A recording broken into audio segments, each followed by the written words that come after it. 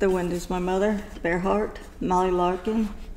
Book 3, Learning How to Live. Chapter 10, The Power of Love.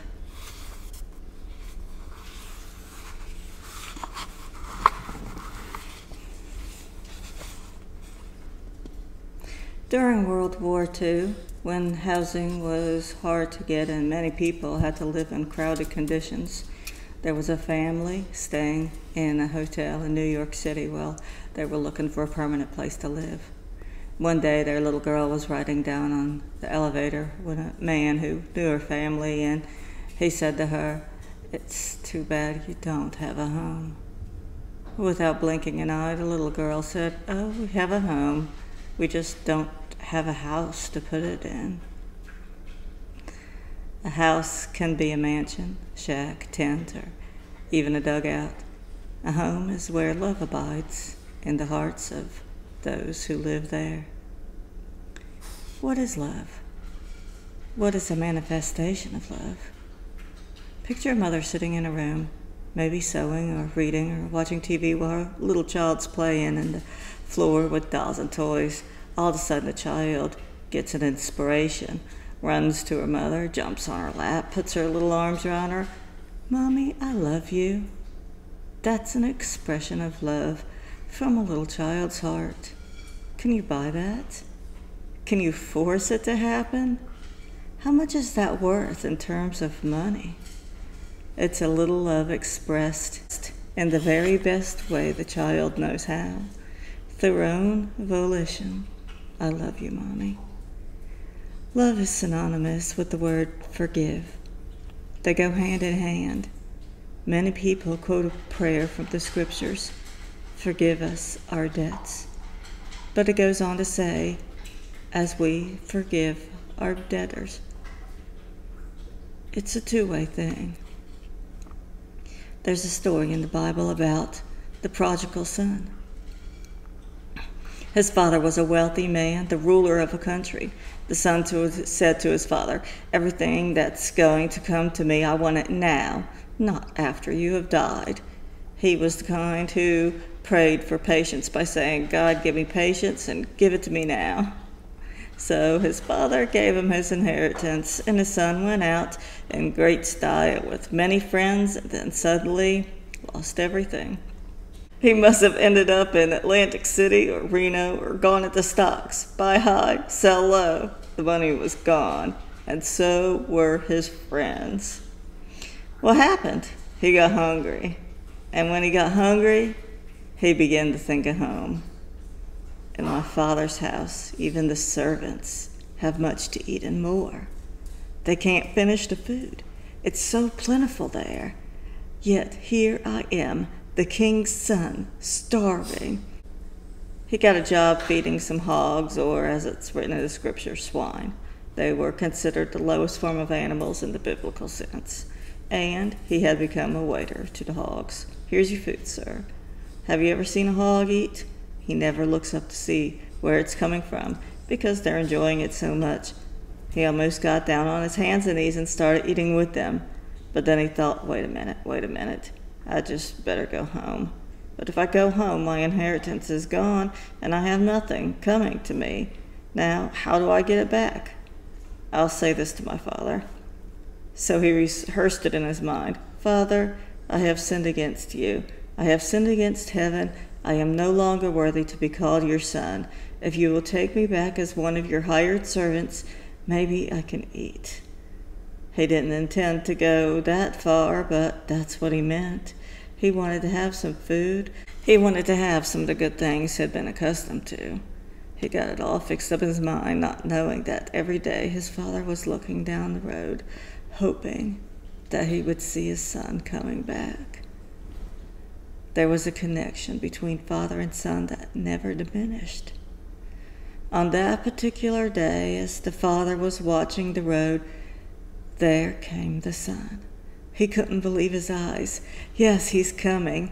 He didn't force his son to return. He was coming back on his own. The father didn't even wait until his son came to that great mansion. He ran out and embraced him. My son was dead, but he's alive again. My son has returned. The son started with his little speech. Father, I have sinned against you. I have sinned against heaven. But that's as far as he got, because the father made it easy for him to say, I'm sorry.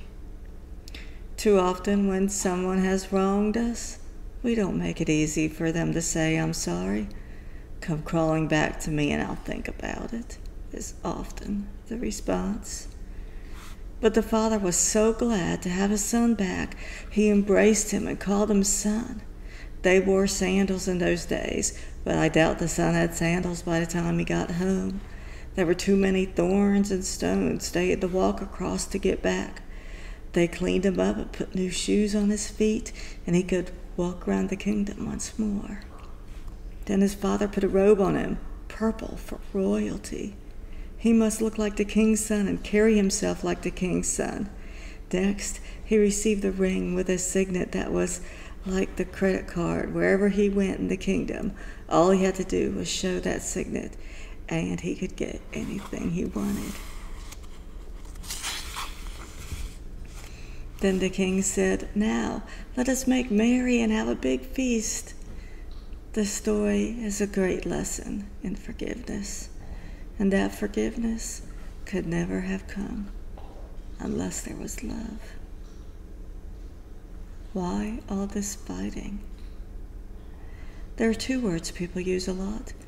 One is unity and the other is harmony. You can tie a cat's tail and a dog's tail together and drape them over a clothesline. You'll have unity, but you won't have harmony.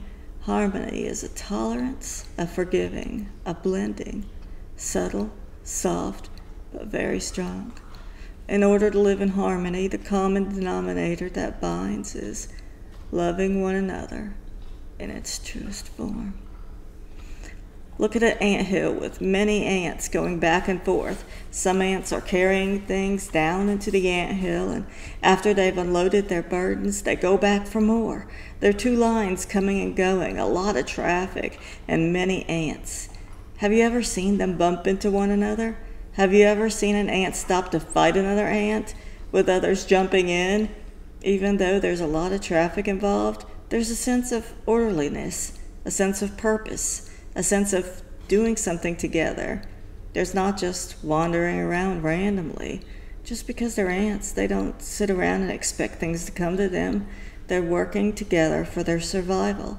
If our minds are supposed to be superior to the ants, then why all this fighting?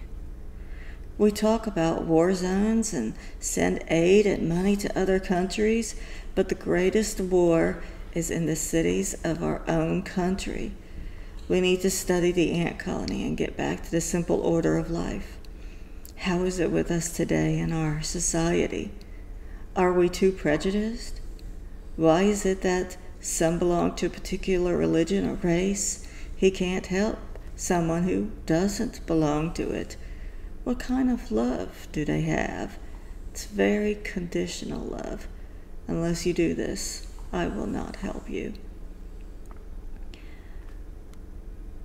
I was in the Rangeley Mountains of Maine soon after the area had a big forest fire. The fire was getting very close to a Baptist church, but a Catholic boy got out a hose and saved that church by watering it down. When an earthquake happens, people go beyond racial and belief lines in order to help others. When people help clean up debris after a flood or hurricane, they don't stop to say, what nationality are you? What faith are you? Everyone pitches in when tragedy strikes. Do we always have to wait for a crisis to be able to truly manifest our love for one another? People talk about unconditional love, but they never talk about non-judgmental support, which goes hand in hand with unconditional love. Those two go together to express real love. I used to go to a church where the choir had to march on both sides to get into choir loft. Altos and basses came in one way, sopranos and tenors came in the other way, and they had to pass one another until they filled up the loft. There were two ladies in the choir who were not speaking to each other, even at church, so they passed by One would look one way and one would look the other. And yet the first song was, "Oh, how we love Jesus." If they can't love each other, how can they say they love the one who created them? If someone is unkind or throws verbal daggers at you, that person has a problem. Why make it your problem too? You might not love what a person is doing, but you must love the person, because if you're going to say you love a higher being, you have to remember he created that person also. If you can't forgive, then that's a challenge for you to work out on until you can pray for that person and mean it. There's a big load is going to be lifted from you. Until you do that, you carry a nagging, aching feeling all the time. You can't even rest with it at night. You lay and toss and turn, and all kinds of dreams come up. Your inner consciousness is trying to get through to your brain, but it can't get through because it's all clogged up with anger. It's one thing to talk about love and forgiving, but another to truly forgive. Break apart the word forgiving. Forgiving. Giving what? Giving love. This is why love and forgiveness are intertwined. There was another lady who used to sing off-key in that choir. There was a big service coming up, one where there was going to be a lot of guests, and people wished that she'd get sick or go on vacation and miss it. But she was always there, never missed a service. Then one day she died. They did miss her then. Even with her off-key singing in her own way, she was expressing her love. They realized it then, and they really missed her. They also found out that she used to get on her knees and pray for each member of the choir before entering the church auditorium. So it's not how beautiful or resonant your voice is. What matters is in your heart, the connection you have. That's what counts. Many years ago, there was a church in Oklahoma City whose deacon wouldn't allow 2 of our Indians with long hair to come in. I happened to know the pastor of that church, and I had a long session with him. I said, "What kind of hairdo did Paul have? What kind of short hair did Peter have? And what business is it of yours to not allow any person to come in here?" I'm not speaking just because they happen to be Indians. Your church has a dress code. Where is it in the Bible that you must follow a dress code in order to worship God? We had a wonderful talk, and he had a few tears in his eyes when I left. Some people have a tendency to make more of the rules and rituals than what is in their hearts, which is what really counts. When we pray, it's good to have a certain atmosphere, whether it's in church, praying with a rosary, or in a sweat lodge. But it isn't necessary. We can pray at any time, anywhere. I knew many World War II veterans who became preachers after the war. They said, "We prayed under fire, surrounded by machine guns, mortars, and cannons, with devastation everywhere." Whether you grew up in church or not, sitting in a foxhole, not knowing whether or not you would live to see the next day, you truly connect with your Creator. I heard one veteran preaching a Mother's Day sermon and talking about how mothers are a great part of our lives, no matter how old we are. He said many of his buddies were shot in the foxhole and they lay dying. The last word they say was, "Mama." The thing that's our strongest connection in life comes out in the end. So praying is not only following rituals and doing it just right, it's how we feel inside, how our heart connects, and how we live. That's called walking the Spirit Road. It's not just following a religion, but following the universal being of all creation, of all wisdom. If we know him, then we do our best because we have a belief system based on love. And even if we make a mistake, we can say, "I'm sorry." And he's ready to forgive. When we're afraid of doing something because of the consequences, we're turning religion into fear, not love. The words of Christ were, "I came that you might have love and live in abundantly." To live life abundantly is to feel free. Love heals. The power of love, if that love is sincere and true, is the only force that can melt the human heart. Nuclear weapons can destroy people and have long-lasting effects, but love is what repairs and heals. No bomb can do that. It has to come from understanding and tolerance, and it has to come from forgiveness, being channeled into the lives of other people, making them feel their worth and stimulating their potential. If you have a lot of love, animals come up to you. Even flowers seem to follow you as you walk by, recognizing and responding to love. Love is expandable. It can encompass this whole universe. It can heal. Many years ago, there was a lady of my tribe who became serious, ill, and bedridden. In the way of clanship, she was my aunt, and many relatives and friends came around and prayed for her. An MD and a medicine man from our tribe treated her, but they both rather stumped and didn't quite know what was really wrong with her. She slept all the time and didn't seem to have any appetite. She was just wasting away. Some doctors thought it might be tuberculosis, but they couldn't get a correct diagnosis and say, "This is it." This lady had taken in a young boy who was her nephew, but she was raising him as her own son, and he loved her very much. He was not a medicine man. He was not old enough. He was just ordinary, normal young boy. But one thing that he did have was love for this woman, whom he looked upon as his mother, and he decided to stay with her around the clock. All he had to offer her was running errands, getting her water, and changing the bedding. Other than that, he sat at her bedside. On the fourth day of his vigil, she awakened from the deep trance-like state that she had been in, and her strength started to return. One of our elders said, "It is the power of this love that caused her healing to take place." Of course, we couldn't take this to a scientific laboratory and prove it. We just took it for granted because there's a great deal of healing love. And so we see what love can do.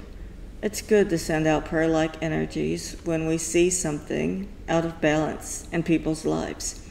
If we see some drunk in the alley sleeping it off and people are passing by snickering and laughing, I can't help but say a prayer. Take care of him. Let no harm come to him. Bless him, so that in time he can salvage the good that you have implanted in him. I don't know the person, his background, tribe, or name. That's not important. What's important is that he's a human being.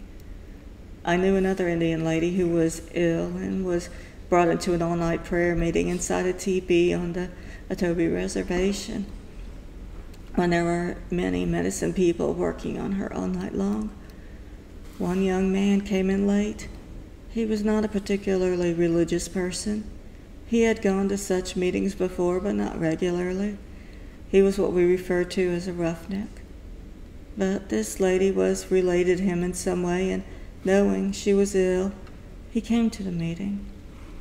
Not being used to such ceremonies, he was very awkward at first. There was wood laid out by the fire in the middle of the teepee, and he accidentally kicked it, and sparks flew everywhere.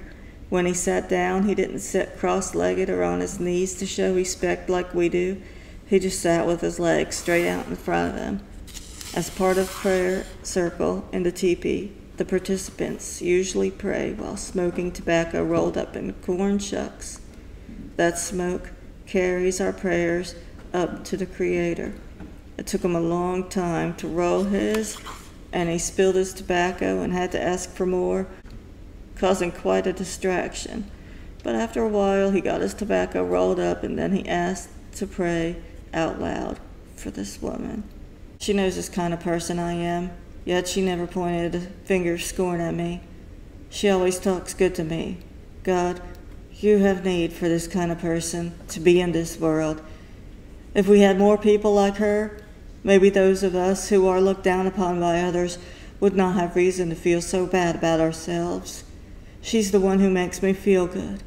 I don't qualify like these other people who talk to you, but I came out here because I love her, and I ask that you look down upon her. You don't have to bless me, but I ask, if it's all possible, that you bless her. Take away her illness, whatever it might be.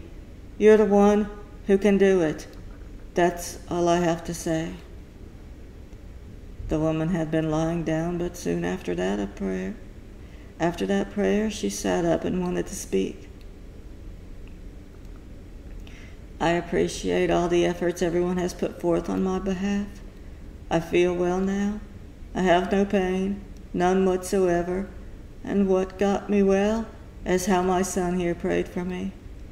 What that prayer meant to me most was the fact that there was sincerity and love there. It was like taking good medicine, and I'm very grateful.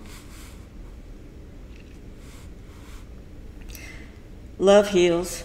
Love is what makes things a little better than before. Why do my people feel good about all mankind? Because love is universal. When I use the words my people, I'm identifying myself with all Native Americans, and especially my tribe. We accept all kinds of races of people, and we love them. Our history is not a beautiful example of mankind's tolerance and understanding toward fellow human beings. My tribe suffered many injustices, being forced to leave the places we call home, and endured many hardships. Yet in spite of all this, we still hold to the belief that the Great Spirit is a God of universal love.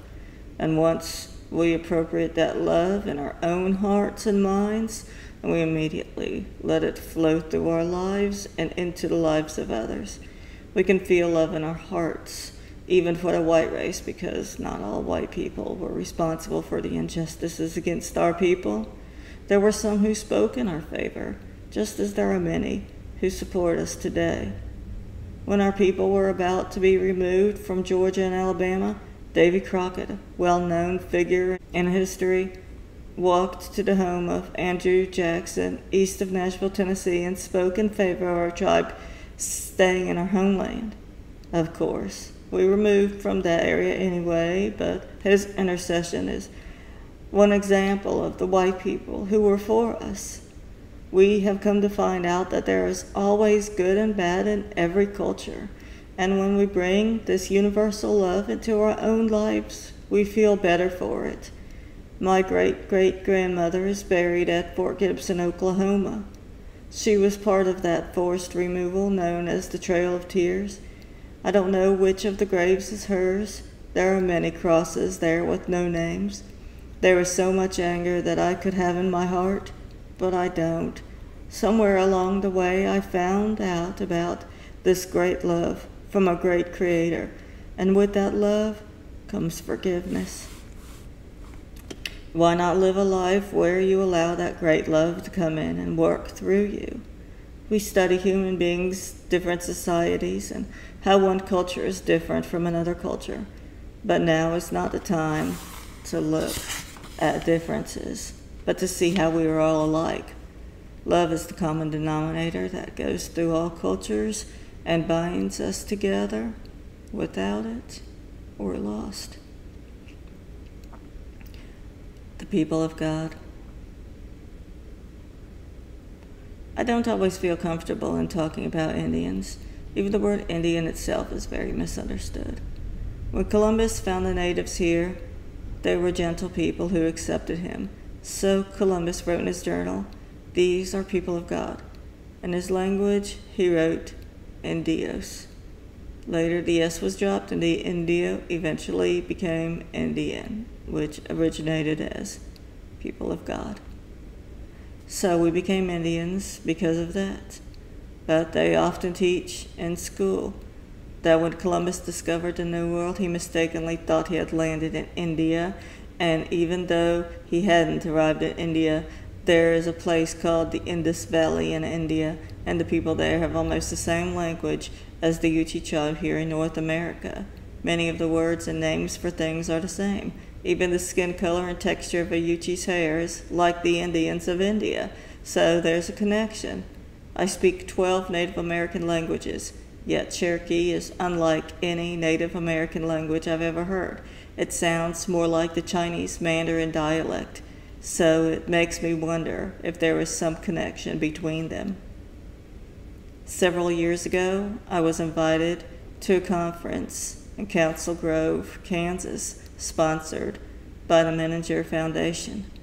There are many people there from all over the world, and during the conference, a woman came up to me and said, "I'm having a problem. I'm a registered nurse, the profession that I've been trained in and being practiced for several years, but I want to go into another field, and I don't know what to do." I said, "That's your problem." "What?" "You think you're throwing your practice and your training out the window, but you're not necessarily going into another field. You're extending the training and practice into a broader field of service." I built a fire and picked up a coal, put it in my mouth, and I blew on the hands and dedicated them. Now it's up to the higher being to point the way for you. 2 years later, she created a form of therapeutic touch which is practiced all over the United States today.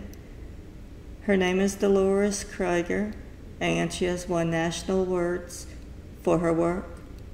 While I was working with Dolores, Tolka Tarthang Rinpoche, a Tibetan, was watching me and out of the clear blue sky asked, "Do you use peyote?" He caught me by surprise. I didn't know he knew anything about peyote. I said, "Yes, I do."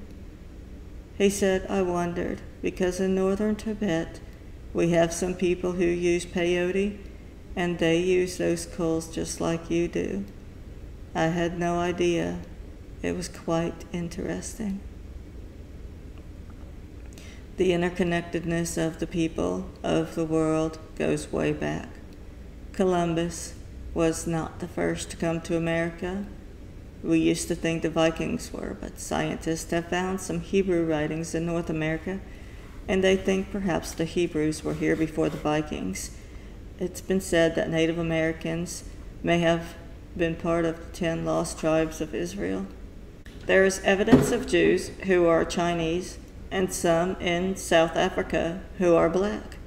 Then there are Indian Jews in Mexico, and today's anthropologists and archaeologists cannot tell you where they came from. That leads me to believe that maybe we are part of the 10 lost tribes because of the similarities between the practices of the Hebrews and the American Indians. We both fast at our New Year time. When the Hebrews roamed around the desert, they traveled in a caravan with the women, old men, and children in the middle, and the warriors outside for protection. That's how our people moved from place to place. They also had skin tents, kind of like our teepees of old. It's possible that the Hebrews were here in North America first and then traveled to Israel, or that we came from Israel to North America. The number 4 is very significant to Native people. It is a number of completeness. The white, black, yellow, and red races represent all humanity. At one time, there might even have been a common race of people who divided and became different colors with different backgrounds. Maybe this was a preparation for each of those races to learn all they could among their own people. And then, in time, we will combine the red, black, yellow, and white into one big culture. And if the spirit is one, we may not change colors, but instead change our attitudes into the spirit of oneness with all living things on this planet. Not only the 2 legs, but the 4-legged, the winged, those that are in water, and those that crawl. It is time to stress the things we have in common with one another, to show how much alike we are. we might be surprised to find that we are truly all brothers and sisters in this universe. And most important, that we have to maintain that relationship in order to survive.